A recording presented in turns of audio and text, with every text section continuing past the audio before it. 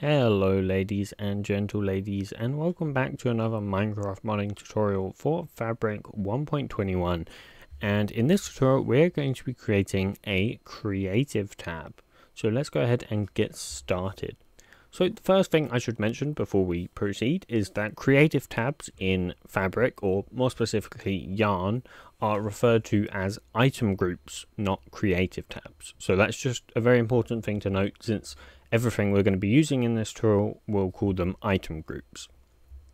So we're going to create a new init class, so we're going to create a new class, and I'm going to call this item group init. But remember, obviously, mod item groups or tutorial mod item groups is fine too, or anything else as well, of course.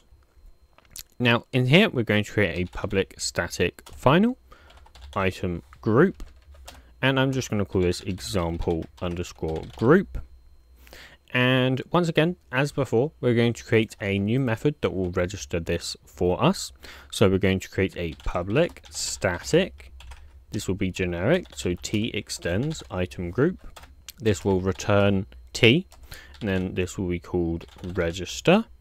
This is going to take a string name.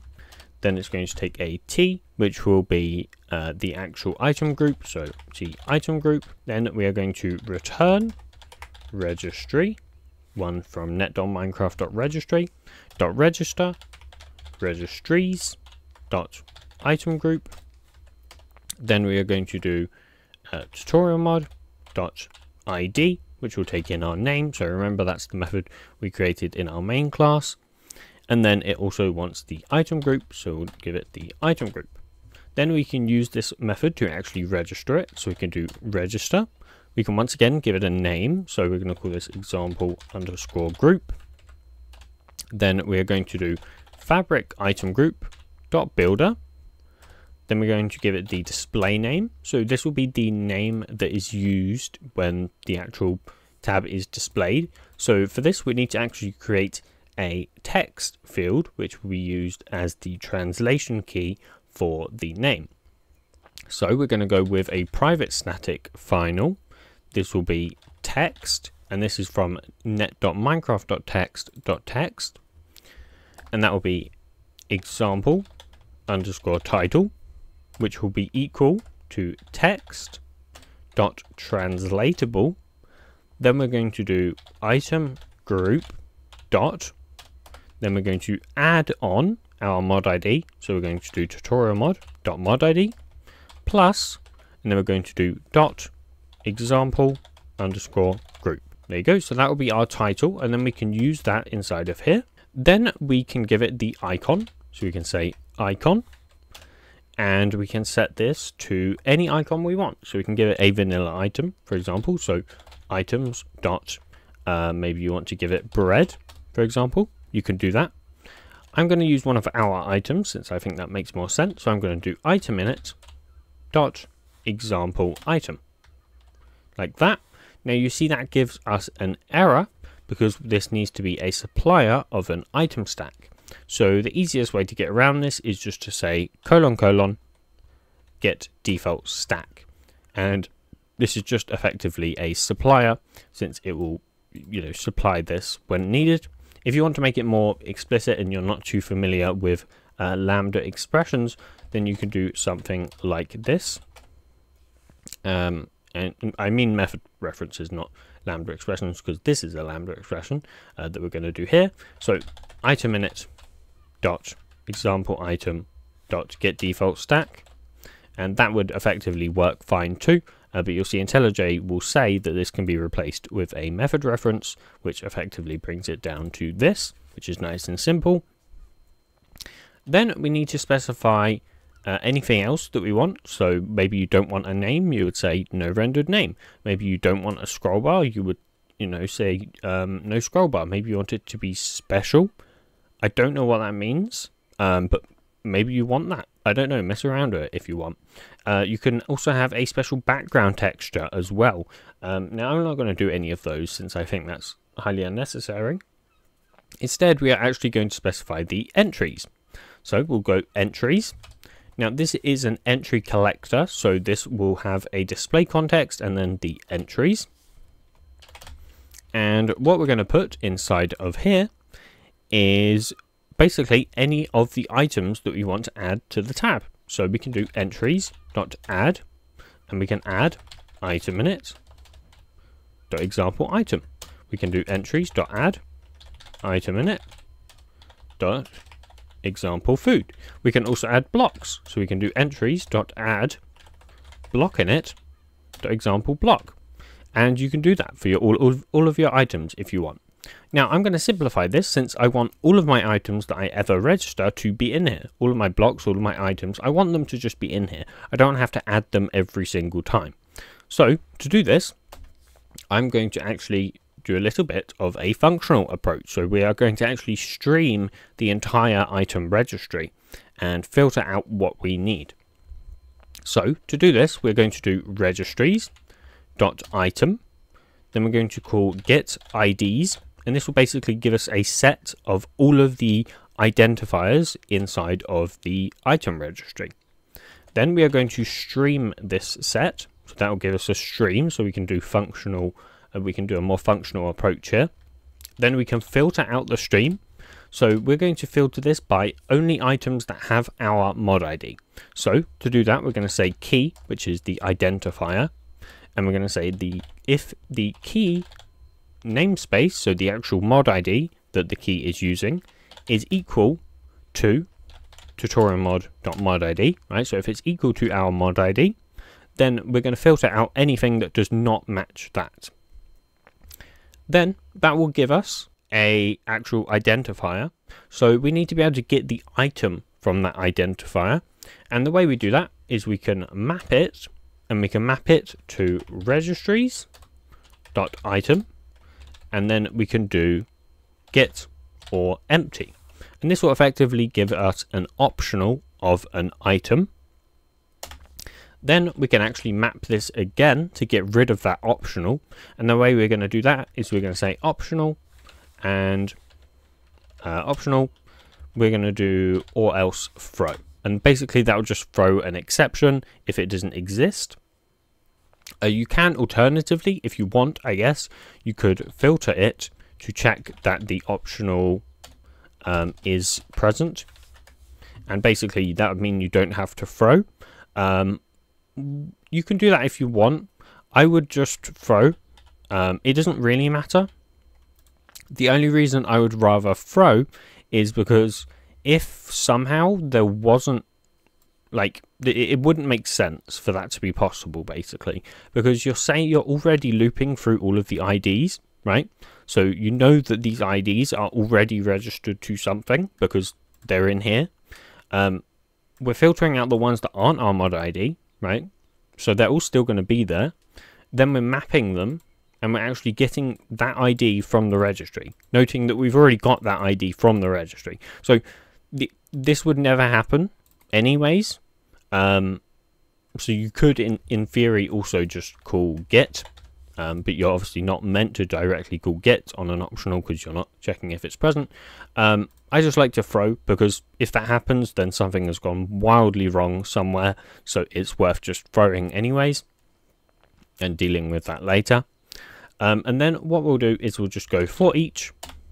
All we're going to do is we're going to say entries, which is our actual entries up here. We're just going to call add on that. And then we're going to close that off. Then finally, since this is a builder, we need to actually build it. So .build.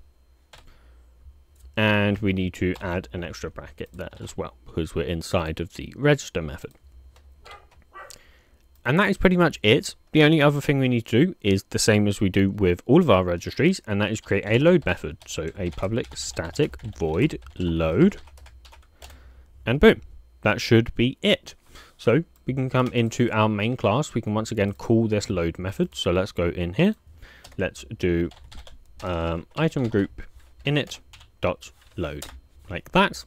Okay, now that works. That creates a new item group. What if instead we wanted to add to a vanilla item group instead? Actually, first we'll just quickly go ahead and do the lang, and then we'll talk about that. So let's do the lang first. So we'll just come into our lang file, and in here we're going to do item group, and that is a capital G because that's what we put in our item group init in here.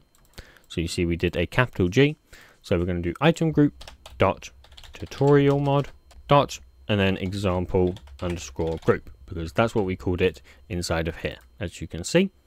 And that'll just be equal to whatever you want. So mine's just going to be called tutorial mod, because that's kind of, you know, how generally it's done. So let's say we want to add to a vanilla tab. So we have a food, for example. Maybe we want to add that to the food and drinks tab. So how would we do that? Well, luckily Fabric does have a great hook for us to use for this. It's actually called an event, but I prefer to just call it a hook. But they are technically events. So we can do item group events, and then we can say dot modify entries event. Now in here we pass in the registry key of the item group. Now to obtain that, we need to do item groups dot, and then basically Vanilla has listed them all here for us. So I want to add to the food and drink tab. Then I'm going to do register. This will give us the entries, and all we need to do in here is say entries dot add, and then we can add our item stack. So we can say item minutes dot example food, and boom, that is in. We can also pass in a stack visibility. So if you wanted to add it to that and also the search tab, I'm just going to leave that blank. Basically this will work, right? This will add it to the tab. But what if we wanted it to be somewhere specific inside of that tab? So maybe we wanted it to be after a certain item or before a certain item. Well, luckily we can do that too. So instead of using the add method, we can actually use either add after, or we can use add before as well. So I'm just going to use add after here.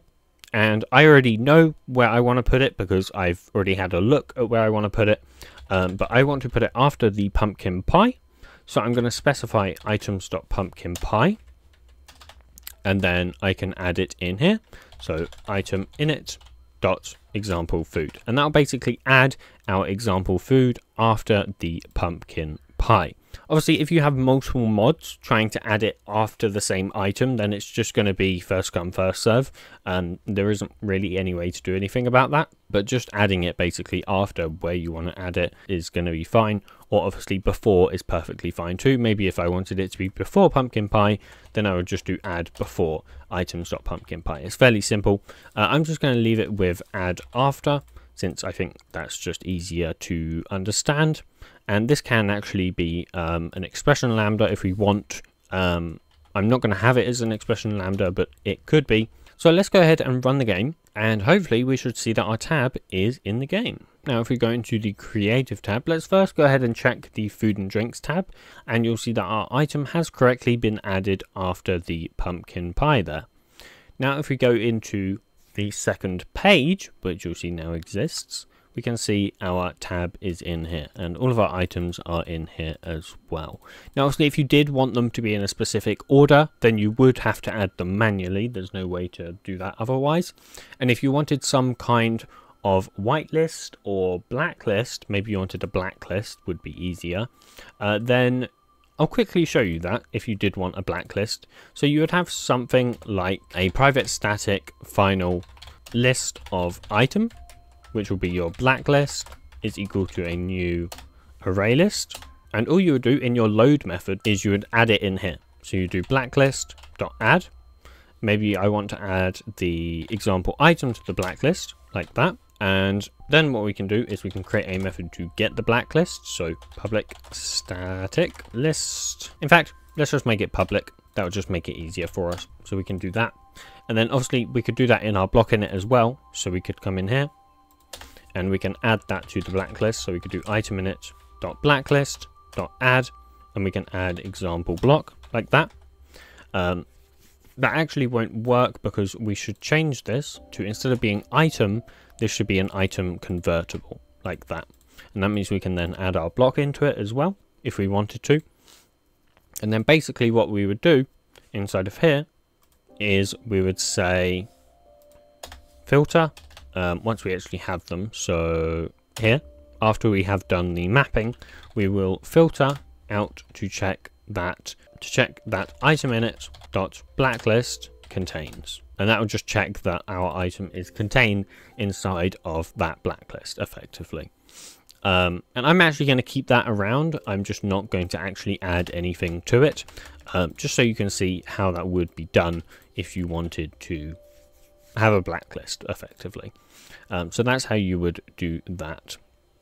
Obviously I can restart the game, but that won't change anything.